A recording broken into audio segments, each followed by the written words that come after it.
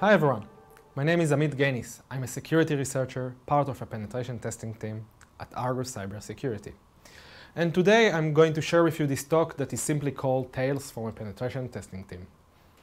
Our team receives and reverse engineers many ECUs from our clients, such as BCM, TCUs, instrument clusters, airbags, and other safety-critical systems. We find zero-day vulnerabilities in all of them. Some are easy to exploit, some are harder. Some have very complex software bugs that could be easily missed by a developer, while others should have been caught during a standard security review. In this short talk, I'll present 3 distinct zero-day vulnerabilities found in 3 different OEMs using 3 diverse communication methods. These cases will illustrate both the complexity and variety of security issues encountered by our team in recent years. Vulnerability number 1 is an arbitrary remote code execution via CANFD network access. Our vulnerability starts, just like many other vulnerabilities, with a mem copy. And this mem copy copies our own 64 bytes of data to somewhere in memory. Let's call it some PTR. Well, it turns out that this some PTR points to a buffer whose size is 32 bytes, smaller than the copied data. So we have a very classic buffer overflow. Additionally, it turns out that the same sum PTR is actually located after that overwritten buffer. This gives us a very powerful primitive. Since we are able to override the pointer, the next time the mem copy will take place, we will control its destination. If that's not enough, the entire vulnerable code is running as a part of an interrupt service routine. This means we are effectively running in supervisor mode and have few obstacles to get full control of the device. This vulnerability lets us use an arbitrary write primitive via CANFD messages, which we use to write directly to the return address on the stack. This bypassed stack analysis that were found in the system, as well as CFI that monitored forward edge function calls only. Then, by using return-oriented programming, we can rope our way to get arbitrary code execution. Vulnerability number 2. Our target in this case was the communication stack of an ECU connected to the in-vehicle Ethernet network.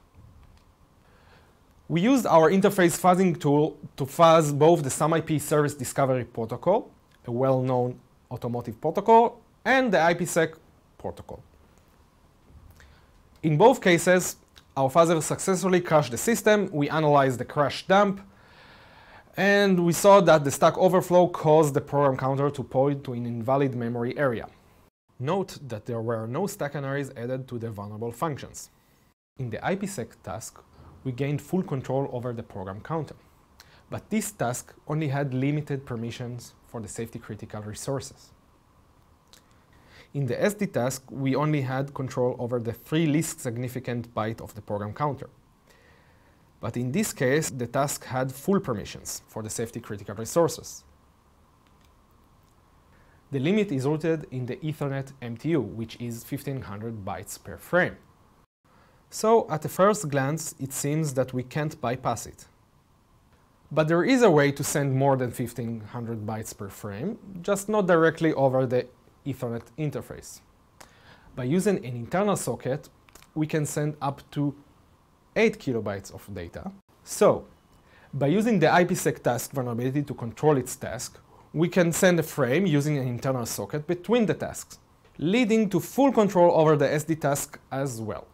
By using the union of these 2 limited vulnerabilities, we can gain full control over the safety-critical resources of this ECU.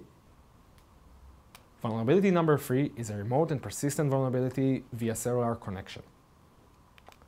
In this setup, we had a TCU with a modem connected to a safety-critical CAN bus.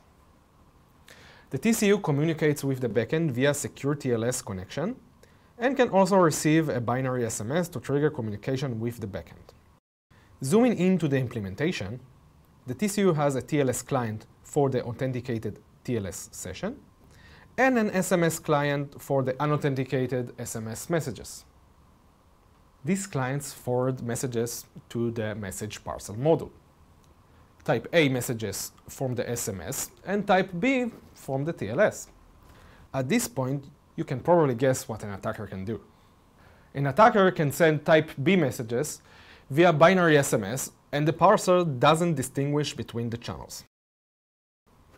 So we had a nice secure TLS gate, but also an SMS channel to bypass it. Exploiting this vulnerability, we were able to replace a file in the system, and that enabled us to run a full demo of injecting CAN messages from our location in Tel Aviv, Israel, to impact the vehicle located in Europe. Our penetration test demonstrates that high-severity zero-day vulnerabilities are still common in multiple types of ECUs. Some are safety-critical. These vulnerabilities are the result of faulty implementations of interfaces and protocols, exploitable via CAN, Ethernet, or cellular connection. So, how can you avoid similar vulnerabilities in the future? Here are a few takeaways. Augmented security awareness during the development process could have helped detect at least some of the issues we encountered. Deploying fuzzing tools in the early validation stages is an effective way to harvest the low-hanging security fruit. Hardening is crucial.